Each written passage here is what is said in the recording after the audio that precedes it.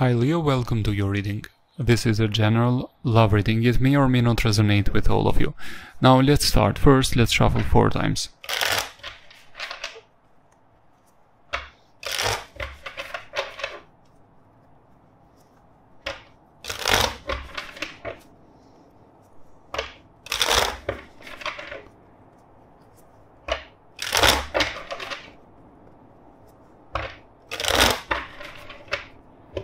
First, I will start with what happened in the past. Why it all happened? Why it all happened?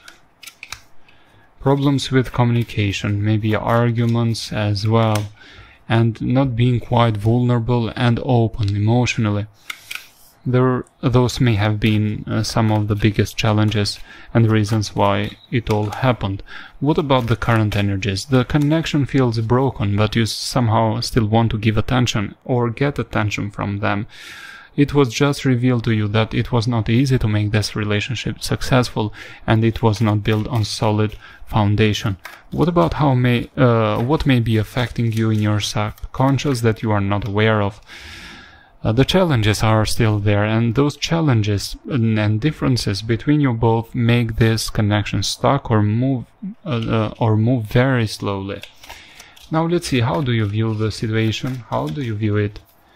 You feel so confused. You feel stuck, overthinking, and not getting the clarity that you need about this past situation.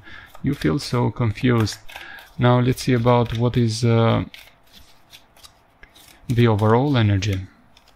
Feeling like this connection is not going anywhere, feeling like somebody was rejected or left out in the cold, feeling like this connection is already broken, unfortunately. Now let's see more details. You want to be more independent emotionally. You were so attached to them that it is not easy to forget the past. And if you were to repeat the connection, it would be that you'd like something serious long term, and you'd not rush something serious with them immediately. You take it one step at a time. Yes, you want something serious. That's why you don't want to rush it, because you know that this connection had challenges in the past. Now, what about them? What are their energies? Okay, they want commitment, or they are committing to somebody else. But mostly I'm getting that they think a lot about committing to you or moving to the next step, this connection, maybe engagement or marriage. But here I see them resisting a lot to do that.